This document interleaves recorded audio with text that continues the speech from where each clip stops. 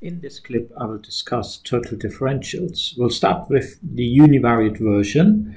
It seems a little bit overpowered, but we'll see the use when we come to the multivariate version. And we start with something we discussed previously, the equation of a tangent at a particular point to a function. So this red bit, this is some sort of function. Clearly it's not a linear one. That will be important, that aspect later. And let's say we are at a particular point, x naught is our argument input, and then the function value is f of x naught. So here we have at the x-axis we have x naught, and we see the function value is f of x naught. And at that point, we will look at the tangent.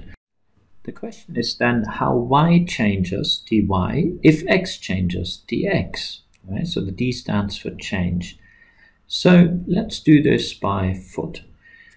We want to change the input argument x by a certain amount. So we'll go to this point, x naught plus dx. And the difference between these two is that difference, dx. So then we can see what our function value is, and that's that one up here. So if we could calculate the function value, then, well, we'd be all good. But now we are asking, if we are at point x naught, fx naught, what does the tangent tell us about what that value at x naught plus dx is most likely going to be? And that's this equation, dy equals f prime at x naught times dx. And if we use that tangent, then we get to this point, f of x naught plus dy. The tangent seems to suggest that the value at the function of the function at x naught plus dx should be that value. Okay, and that is just the original value, f of x naught plus the dy. Now clearly that's not the same as the new function value, so using the tangent to approximate the new value will deliver an approximation error, that little red difference between the point on the function and the point on the tangent. So we call this also the linear approximation. And because we're making a linear approximation to what is a nonlinear function, we will make this approximation error. So we call this hash equation here also the total differential. It doesn't make so much sense, this expression, in this context, but it will make more sense once we think about multivariate functions, and that's what we're going to do on the next slide. But in the univariate context, the tangent and this equation, this hash equation, gives us a total differential. So let's move to the multivariate context. We now have a function which is a function of two arguments, x1 and x2. We sometimes express this as this bold x, and then this could be any sort of number of inputs. But here we have two arguments, two input variables, and our function value y. So we are really thinking of a three-dimensional space. But the argument will extend to higher dimensions. And we'll again ask the same question. Let's start from a particular point at the value x1 naught and x2 naught and the function value at that space.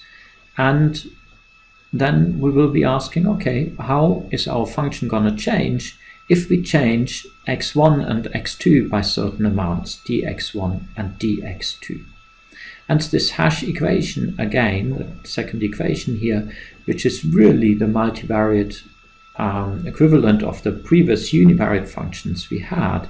And what you can see here are two partial derivatives. So f prime 1 is the partial derivative of f with respect to 1 and f prime 2 with respect to x2. And then we have these changes dx1, dx2, and that will deliver an approximate change in y. So this will again be a linear approximation. Now, a linear approximation in the univariate case was a line when we are talking about a univariate function. Now that we are talking about a bivariate function and we are thinking of a 3D space, a linear approximation will graphically be represented by a plane. And we will see that on the next slide, exactly here. So we have some sort of function here. It's a quadratic function, also has a log component, and this orange surface plot here, that is our function. It's a function of x1 and x2. So that's this function up here. What we now want to do is, as in the univariate case, we consider ourselves being at a particular point. So we are here at the point where both arguments take the value 4. So since we're talking about a particular value for x1, we call it x1 0, and that takes a value 4. And a particular value for x2, x2 0, also equal to 4. So in our picture, you can find the values of 4 for both arguments, and we will be about at this point here. So there's a little blue dot, and at this point we can see a plane, and this is now the bivariate equivalent to our tangent. It's a tangent plane, and that will be again a linear approximation of values of our function when evaluated at our point 4, 4. Okay, at the point where x1 and x2 take the value 4.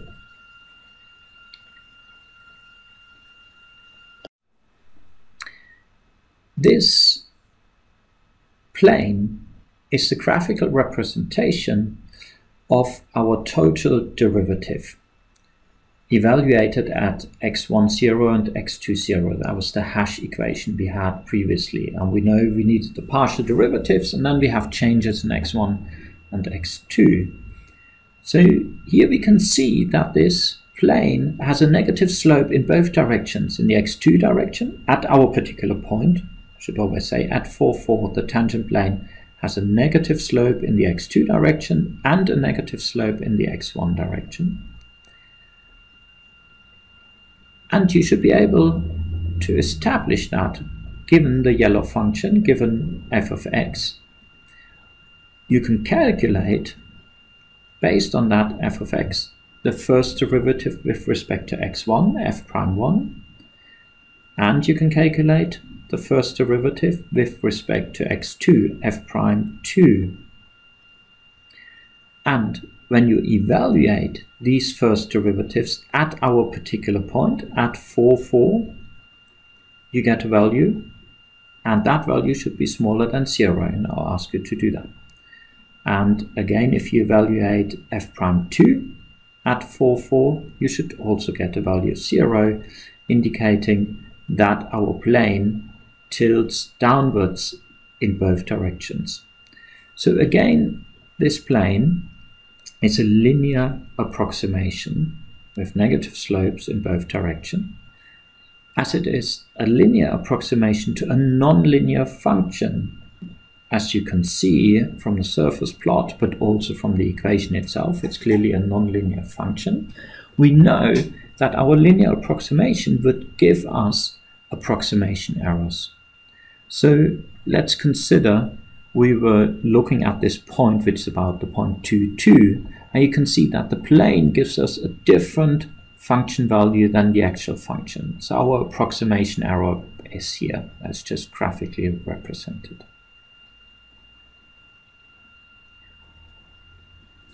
So, we talked about total differentials and their graphical representations. It's important to understand that they exist both in the univariate function and the bivariate function. And of course, if we had 3 inputs, you can easily imagine what that would look like. We would have a third term. These tell us how, standing at a particular point of the function, we should expect the function to change if our input arguments change. So if x1 and x2 change. Let's look at a type of use of total differential you may encounter in economics. So say we have a function, which is a bivariate function. It has 2 arguments, x1 and x2. But now you also know through some other bit of economic information, that x1 is actually a function of x2. So in addition to this function f, we also have this function x1 equals g of x2. So x1 is some function of x2. Sometimes you will see this written like this: f of x1 being a function of x2, comma x2. Let's call this x1 equals g x2, call this the asterisk equation. Okay, and as you can see here, this is a univariate function. We will need it later, but for at this stage no apparent reason, let's just find the total derivative of this. So merely applying the univariate total derivative, we get dx1 equals to g prime times dx2. So the g prime is now a univariate derivative. It's not a partial derivative, so it doesn't have a subscript. So let's just go back in our clip at the very beginning. Here we had this univariate hash equation. That was our total derivative in the univariate case. So here we are back. And let's go back to the bivariate function, the f function, and let's write down the total derivative of this function. So we have y equals f of x1 and x2, where x1 is a function of x2. So let's do it very mechanically. dy is equal to f prime 1 times dx1 plus f prime 2 times dx2. But now, given our understanding of what x1 is, we understand that x1 is a function of x2, and therefore we can write dx1 as g prime times dx2. So let's just substitute this in. Hence we end up with dy equals f prime 1 times g prime times dx2 plus, and now just the second term of our bivariate total differential, f prime 2 times dx2. We can now factor out the dx2, our change of the second argument. And what we get is f prime 1 times g prime plus f prime 2 is equal to dx2. What we learn from this is that changes in y, so dy, are purely explained by changes in x2. And here we have the direct effect, that is f prime 2 times dx2, but we also have the effect via x1.